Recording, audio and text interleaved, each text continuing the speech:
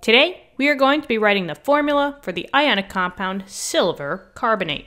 So let's work from left to right. I'm first going to look for silver. Now I scan the periodic table to see where silver is, and silver is right around here on the periodic table. It's represented by an Ag. So that's the element, silver's Ag, but the thing is, right, let me just write that down. So I have Ag, but the thing is, when we write a formula, we have to have a charge in the upper right-hand corner.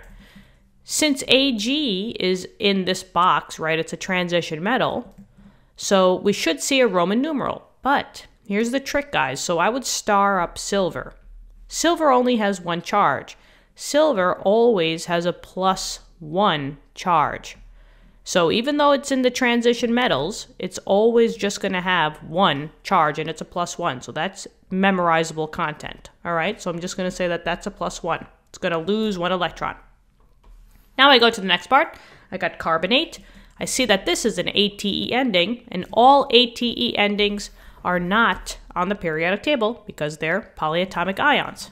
So for the sake of the video, I just wrote down what carbonate is, but you guys should memorize it, okay? Carbonate is CO3 with the -2 charge, or you could write it as a 2 negative. Doesn't matter to me, whatever you prefer. But now we're going to do this little trick where we take the charges and we crisscross them down to just see how many of each component I need. This one crisscrosses down to the carbonate, telling me that I only need one carbonate.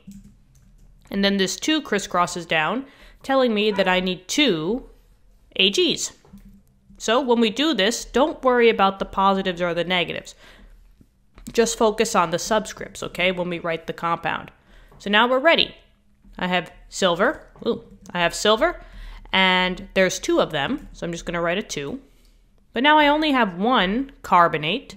When you have only 1 polyatomic, you don't have to write the 1, and you don't need parentheses. So I'm just going to say CO3, and I'm done. So silver carbonate is Ag2CO3. Thank you so much for viewing the video. I really hope this helped. All right, I hope you guys are doing well, and good luck on all your future tests and quizzes.